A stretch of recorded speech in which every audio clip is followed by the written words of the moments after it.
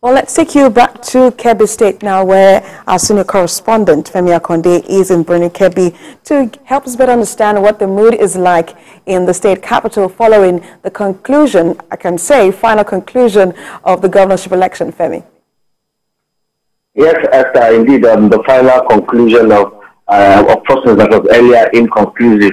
Well, the streets of Kebbi immediately felt the impact of that announcement made by the returning officer declaring the candidate of the All Progressives Congress as duly elected. You know, that resonated on the street. There was wild jubilation. People just going to celebrate that victory. But, you know, for some others, because if you look at the margin of lead and look at what each candidate polled, you know that it was a keenly contested election.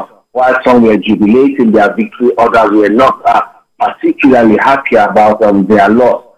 Some also felt cheated on the ballot, but well, that's meant to be seen if they would go and seek redress in court. But one thing that is certain is that the Independent National Electoral Commission has brought that process to an end. The governorship election in Kebbi State has come to an end, and the people now know who their new governor-elect is that would lead them into the next democratic dispensation.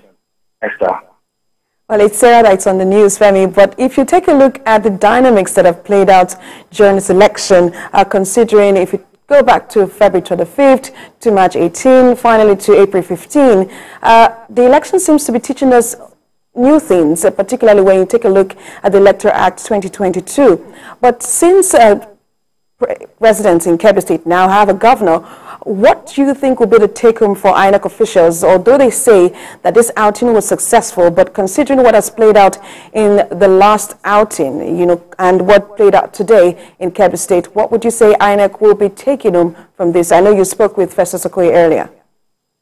Yes, for INEC, I think the take-home will be that proper planning prevents poor performance.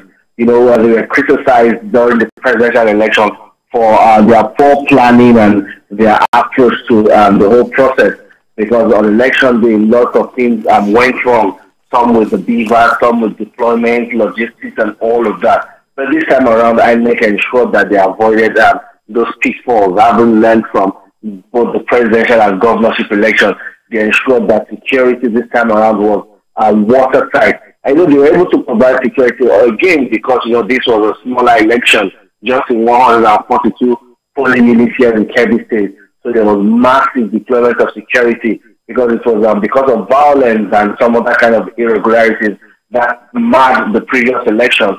That is why it was that's why a lot of results were cancelled that at the end of the day led to an inconclusive process.